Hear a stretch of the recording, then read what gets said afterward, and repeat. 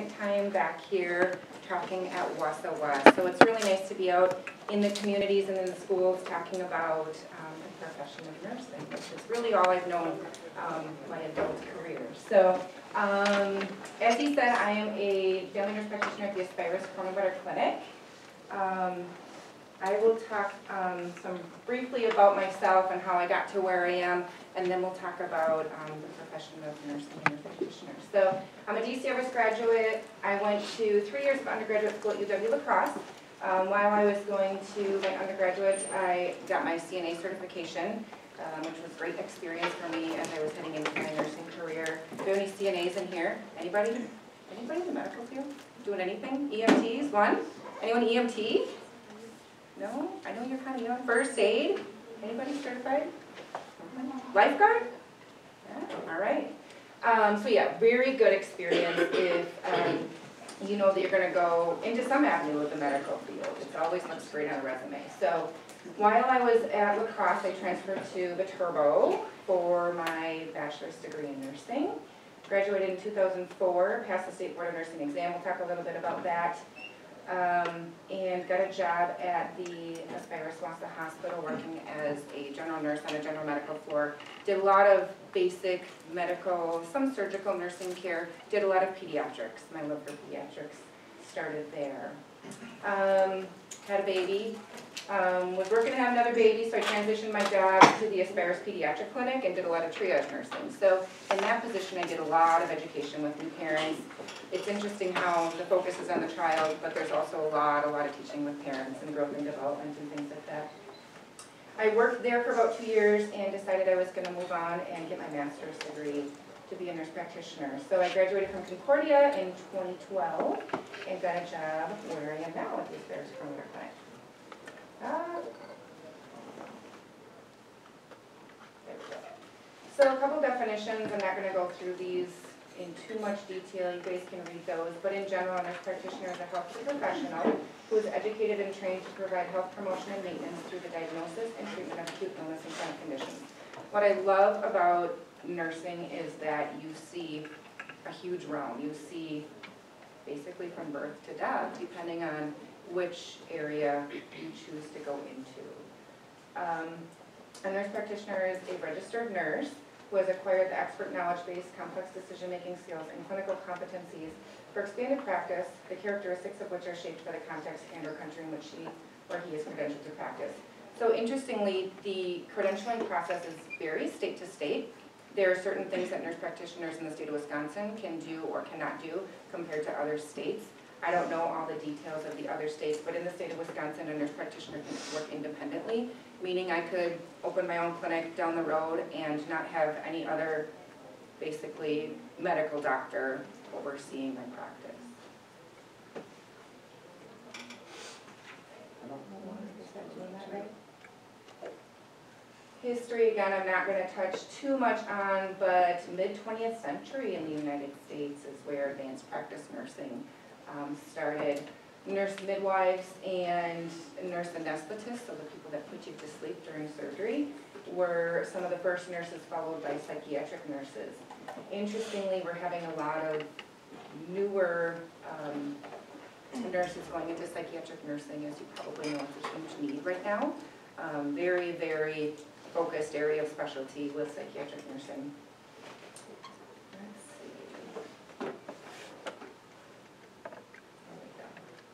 As he so kindly wondered if that was my picture back in the day. No, that's not. It's Florence Nightingale. She was the founder of nursing. You go into nursing, you'll hear all about Florence Nightingale. Let's see. So again, basically you have to have a Bachelor of Science in nursing. If you decide maybe you're going to do nursing but you don't want to do a 4-year college degree, that's okay. You can start going to the tech, getting a 2-year degree, and decide from there. I know a lot of nurses, actually several that are now nurse practitioners with a master's degree that started as a 2-year college degree. So that's a great place to start and get your feet wet and decide if that's the road you want to continue on. From your bachelor's, you attend a master's program. So again, I went through Concordia University.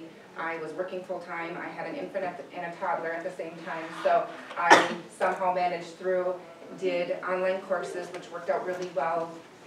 in that time of my life and did a lot of clinical rotations here in town. So I had a lot of networking through Aspires that I was able to do clinical rotations through there in various areas, pediatrics, women's health, and the clinics around town.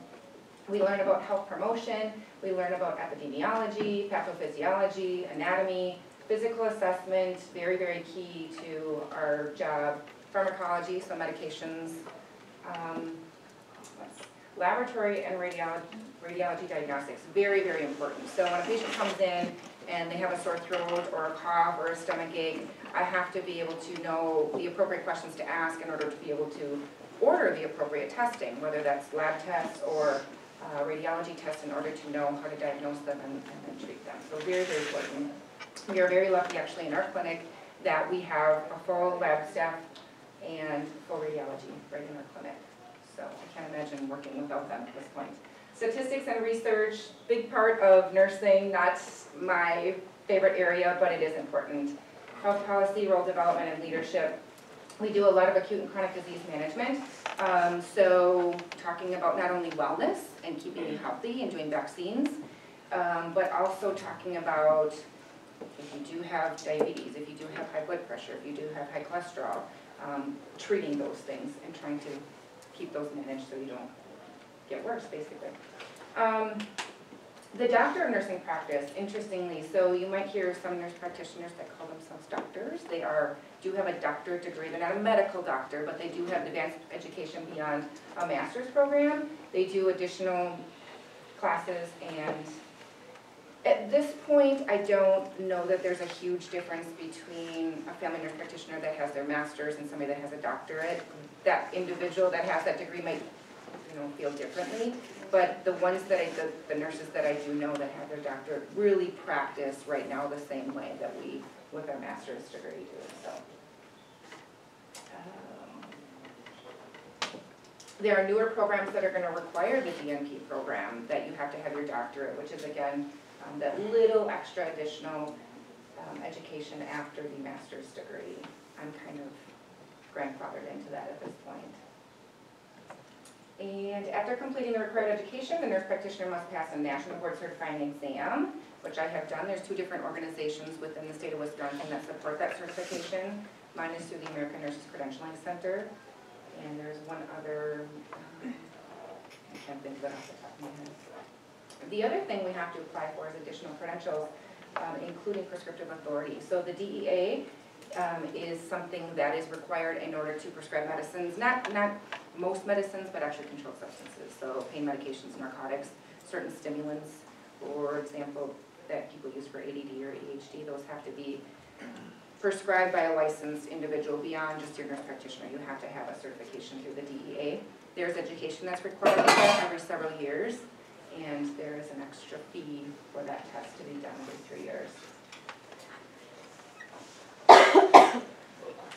So how often do you have to do continuing? Great question. So we have to have 75 hours every 5 years. Through that, I've been able to do some traveling, which is really kind of nice. We've been to New York as a family to attend a conference.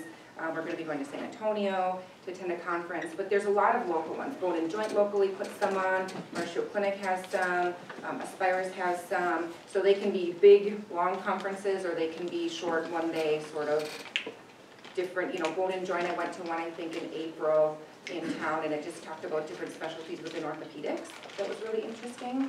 And a certain percentage of those extra classes have to be through pharmacology, so learning about medications, which is super huge and important.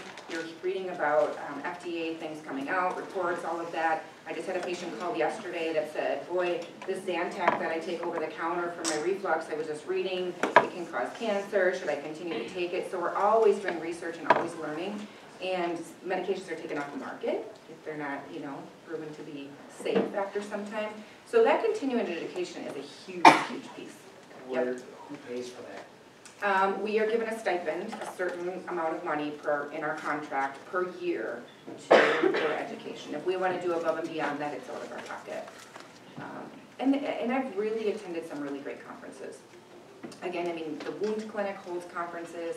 I went to one in Marshfield in like February about pediatrics, which is what I love. So it's really nice to kind of be able to pick and choose your area of specialty and what you'd like to learn.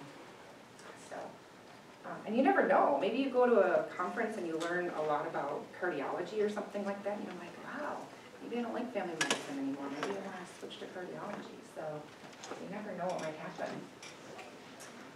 So going back to salary, really depends on the area, the state, your years of experience, and really what you can produce and how successful you are. If you can prove that you're a hard worker, you're going to make more money. So my standard salary per my contract is a standard salary that I get regardless of how many patients I see, and then a bonus, a stipend for working above and beyond, which is some calculation that I don't even understand. But again, you work hard and it will pay off.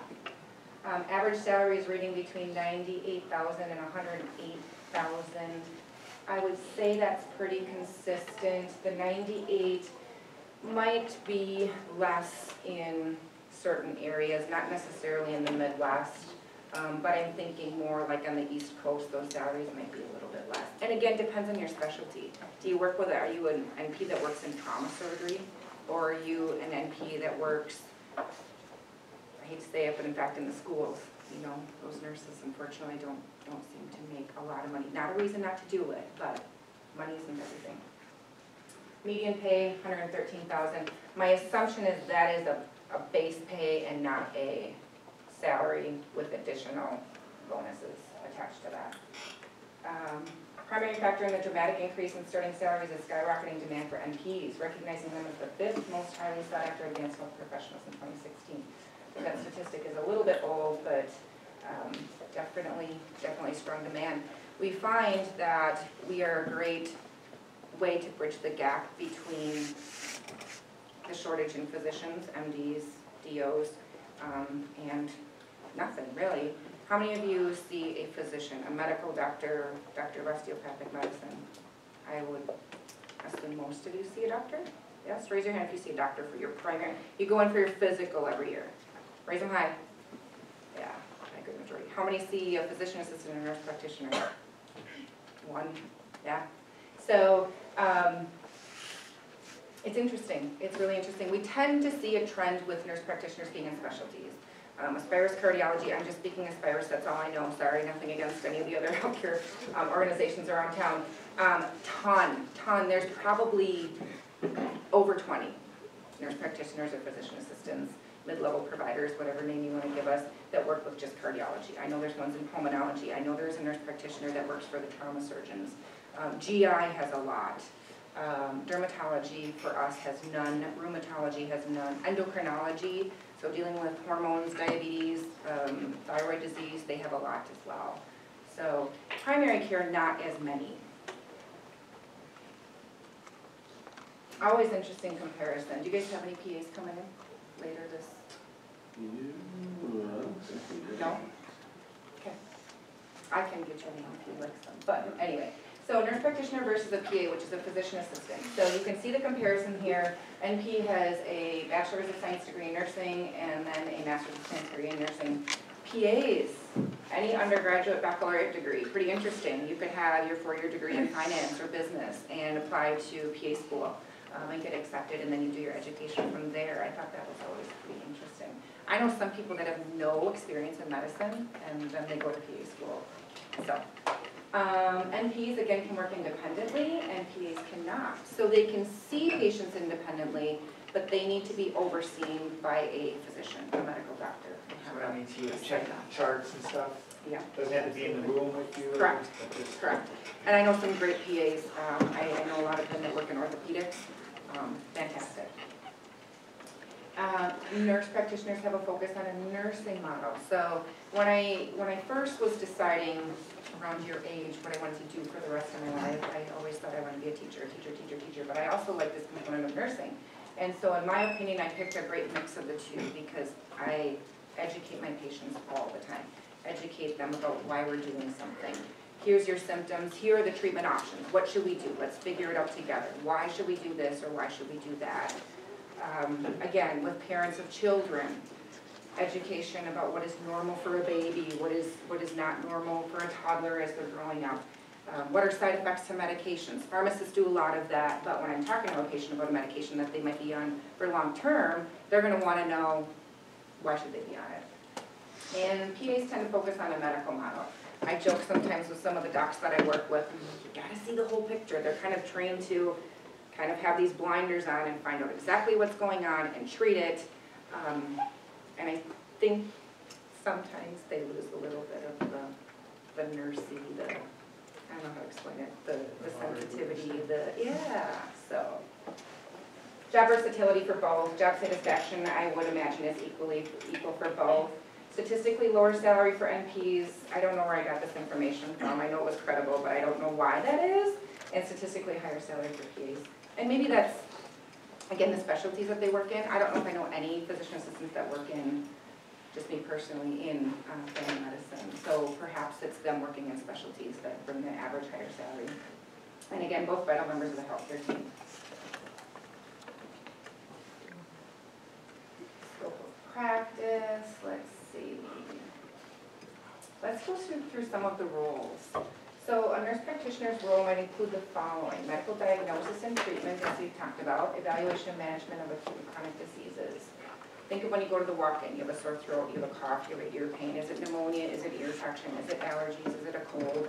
So gathering all that information, evaluating you to determine exactly what's going on so we know how to treat you appropriately. Chronic diseases, again, high blood pressure, high cholesterol, depression, anxiety, other psychiatric issues, diabetes is big, and then we can get into all the different components of cardiac issues and lung issues and all of those. Most people, from a primary care perspective, that have severe lung disease, have major cardiac issues, they're seeing a specialist, they're seeing a cardiologist, they're seeing a pulmonologist, they're seeing the kidney doctor, they're seeing those areas of specialty, and that's probably where most of those people belong anyway. So, have you seen any of the stuff related to this drooling and baking and everything like we have in the Milwaukee area? Not personally. I did have I think he was just 18-year-old male came in a couple weeks ago for a physical, was good, was fine, was healthy, and just started to freak out, and he's like, I've had this cough, I've been vaping, I just read all this stuff, and he was scared, and I think it's okay to be scared. And so we educate, we talk about it. In my practice, I want people to know why we don't do things. We don't tell kids, don't talk to strangers. We tell kids don't drink energy drinks. Why don't we drink energy drinks? I want you to know why. Why don't we vape? This is the reason why we don't do these things. And he was very concerned, and so we talked about doing a chest x-ray to make sure everything's fine. Now, it doesn't tell me his lung function, but it tells me what the anatomy looks like. And I think that alone was reassuring for him enough. And he said, I'm done with it. So, yeah. Sometimes we learn from other people's mistakes, often in life, right? So, you guys, believe it or not, are at the age where you don't always know consequences to your actions, or you think you're invincible. So, it's just education and teaching. And adults make mistakes. Good people make bad decisions. But sometimes we need to look beyond that and think about what those consequences might be. Patient histories, conducting physical exams, very, very important. Requesting diagnostic imaging. Again, I order MRIs, I order CT scans, I order x-rays, various cardiac tests sometimes, things like a Holter monitor, which is a EKG machine that people can wear if they're having weird heartbeats and things like that. And then interpreting those. So the important thing is I can order a chest x-ray all day, but if the result comes back to me or I'm looking it up on the machine and I don't know what I'm looking at, it does me no good. So one thing I've had to learn in my practice is that I'm not a nephrologist, I'm not a kidney doctor or whatever. If I have somebody coming in with, let's say, like a dermatological issue, like a skin issue, and I was like, oh, I really want to treat this, I know what's going on, I'm going to order this test and this test, then I better know what I'm going to do with that information if I'm going to order that. And it's okay to refer people on to the specialist. I've had to realize that a little bit in my career. So. How do you deal with a lot of that stuff with insurance? It's a battle. I had a great case of this that's been going on for 2 weeks. I have a lady that has really bad sciatic pain, and she's not responding to pain medicine. Physical therapy won't touch her because she's not had an MRI, right? So they're afraid that they're gonna do something wrong. Some of the pain medications make her too sleepy. She doesn't feel like she can go to work, but work's begging her to come back because they're short-staffed. And so I said, I'm concerned that she blew a disc in her back, so I need to order an MRI. And we've been waiting for insurance. She's calling back every day. I'm still in pain. The specialist won't see her till the MRI is done so that they know what's going on. Like I said, PT won't touch her. So I just got her information yesterday that her insurance denied it until she does the PT. Well, PT doesn't want it. So it gets to be a mess. You know, certain medications that are really, really new, great medications in the market for different things, respiratory, asthma is a great example of that, they're not generic. So until you've met your deductible, which might be sometimes $4,000, $6,000, $8,000 for a family, you're paying out of pocket. You know, if you're paying for an inhaler, that's $300 that is really good for your asthma. So we deal with a lot of that.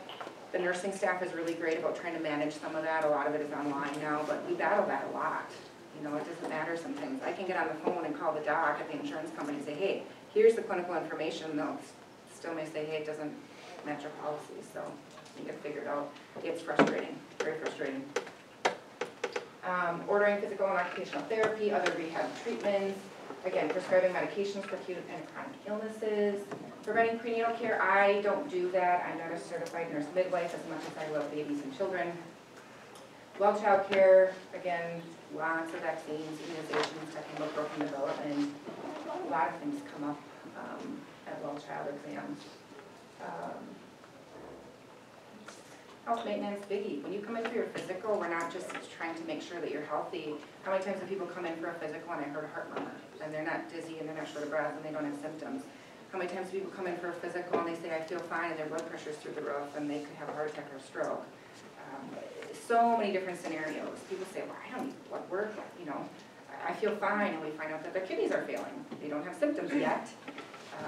Diabetes, great example. I had somebody the other day came in, her blood sugar was 564, so off to the ER she went. She felt fine. Wouldn't have known if we didn't check her lab. She could have ended up in a diabetic coma. It's just sometimes the way it goes. So you can get in, stay healthy, go in once a year for your exams, and they're preventive. Your insurance should be covering those types of things. So not so much at your age, but